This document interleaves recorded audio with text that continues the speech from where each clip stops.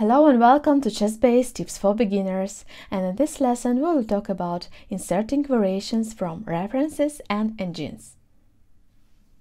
In the previous lesson we looked at the basic way to insert variations.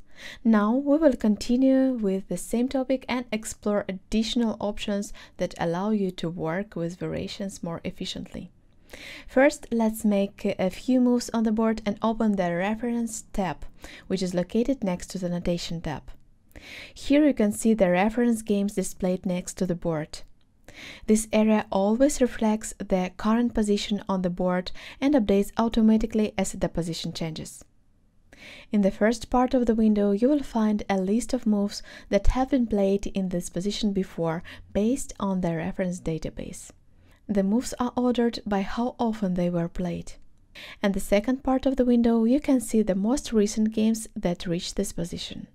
You can always switch between the Notation and Reference tabs. By clicking on a suggested move in the Reference tab, you can go directly to that position on the board.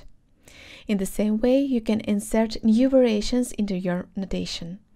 This process continues until the position becomes new and no reference games are available.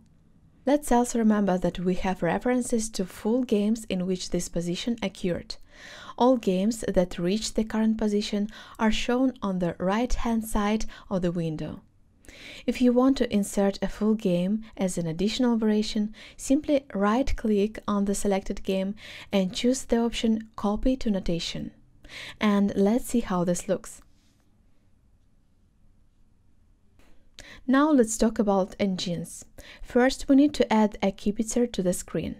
Go to the Engines section on the Home tab and choose Add Kibitzer or Default Kibitzer. With Add Kibitzer, you can select an engine from the list of engines installed on your computer. Default Kibitzer opens the engine that is set as your default.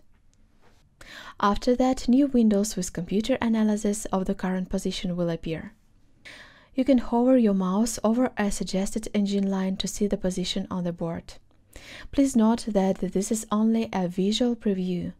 Nothing is added to the notation until you left-click on a move from the engine line. In this way, you can insert both main lines and additional variations directly from the engine window.